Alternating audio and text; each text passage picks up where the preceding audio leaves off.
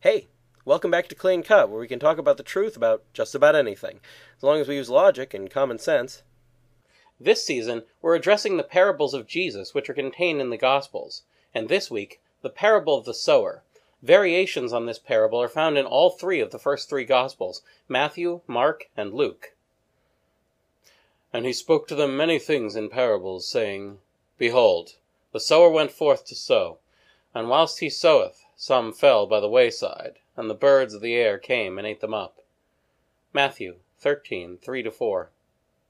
Hear ye, behold, the sower went out to sow, and whilst he sowed, some fell by the wayside, and the birds of the air came and ate it up.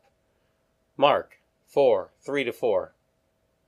The sower went out to sow his seed, and as he sowed, some fell by the wayside, and it was trodden down, and the fowls of the air devoured it.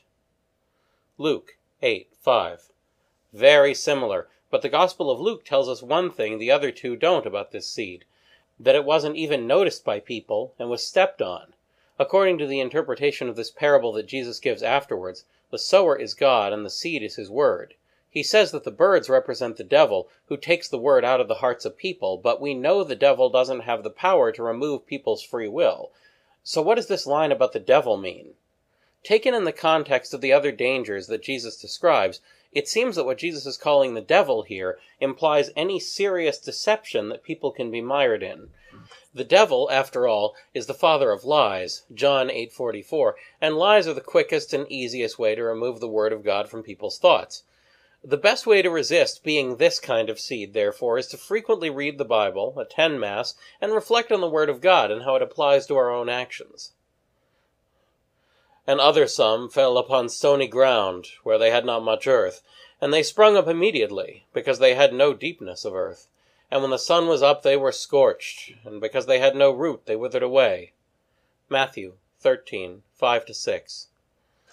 And other some fell upon stony ground, where it had not much earth, and it shot up immediately, because it had no depth of earth. And when the sun was risen, it was scorched, and because it had no root, it withered away. Mark 4:5-6. And other some fell upon a rock, and as soon as it was sprung up, it withered away, because it had no moisture. Luke 8:6. According to Jesus, the seeds that fall on rock are people who receive the message of God joyfully enough until suffering and temptations come along, and then they turn away from God. It seems that they don't just sin either, but that they don't bother seeking forgiveness after having sinned. We all have experienced sinning in hard or tempting times and forgetting about the long game until later. But the important thing is that we then seek forgiveness and try sincerely not to do it again. If we do that, we don't have to shrivel like the seeds in this part of the parable do. People of this type can have all sorts of motives for turning away when faced with challenges. Maybe they don't have much self-control and don't want to bother developing it. Maybe they're addicted to sins of a certain type and don't feel sufficiently motivated to change their ways. Maybe they just don't trust God enough. However, I think one major reason this may happen is that people don't feel they should experience suffering, and they blame that suffering on God, rather than seeing it as a necessary part of the work of salvation. In any case, we can avoid falling into this category of seeds by keeping the end goal of heaven and eternal happiness in mind, and never forgetting that all of the suffering of life is only temporary, and that anything that ends can be lived through. And others fell among thorns, and the thorns grew up and choked them. Matthew 13:7. And some fell among thorns, and the thorns grew up and choked it, and it yielded no fruit. Mark 4:7.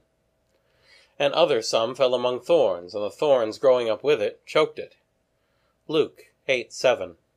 In this parable, the thorns represent the concerns, riches, and pleasures of earthly life. People get caught up in those kinds of concerns, and as a result, they don't accomplish what they could if they stop to consider what God wants of them. This is one reason why it's so helpful to put our relationship with God first. If we only focus on our earthly concerns, we won't make plans for how to do God's will in our lives, and sooner or later we'll get sidetracked by sin. And others fell upon good ground, and they brought forth fruit, some 100-fold, some 60-fold, and some 30-fold. Matthew 13:8. And some fell upon good ground, and brought forth fruit that grew up, and increased and yielded, one 30, another 60, and another 100. Mark 4:8. And other some fell upon good ground, and being sprung up, yielded fruit 100-fold. Saying these things, he cried out, He that hath ears to hear, let him hear. Luke 8:8. These, of course, are people who receive God's word honestly, staying faithful and patient even in hard times. There are big rewards in store for these seeds. The image of a sower of seeds would have been a common and understandable one in the days of the apostles, and even today it's not too far removed from modern life, since many people who don't farm for food do so as a hobby. Unless you're incredibly careful, some of that seed often goes where you don't want it to go, and the wind can blow it all sorts of places it's not intended to be. Not all the seeds can be saved when there are factors you just can't control, and if God could control free will, it wouldn't really be free. This parable, therefore, is largely a warning about the many ways that people can go astray, and what to watch out for in order to avoid them. Next, more seed parables and the kingdom of heaven. That's all for now, so keep asking questions, and thanks for watching.